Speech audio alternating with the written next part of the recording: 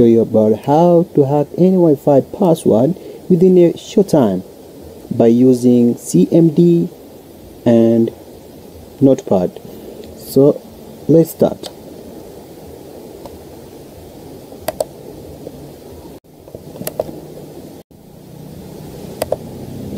When you open your CMD, and make sure that you type all of these following commands, all of this. But remember, here from this to here, this is not allowed you to use, but this you can insert here your displayed Wi-Fi SSID, your Wi-Fi name, and you can insert right here. So for me, I can set this because this is a network that I see in my PC.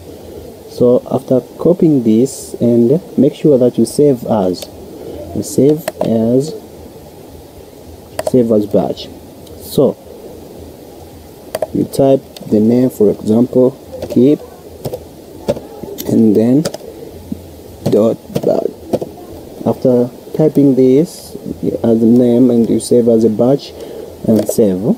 So let's find it. Yep. So learn this in as an administrator.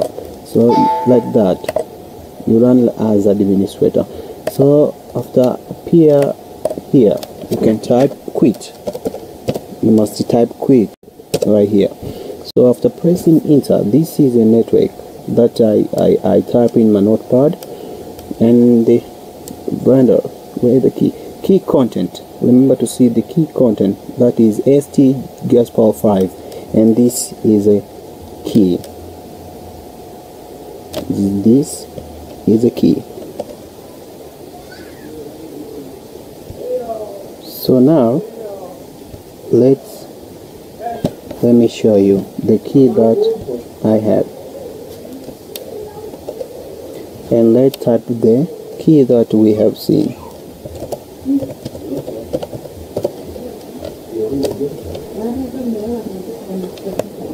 Wow, not.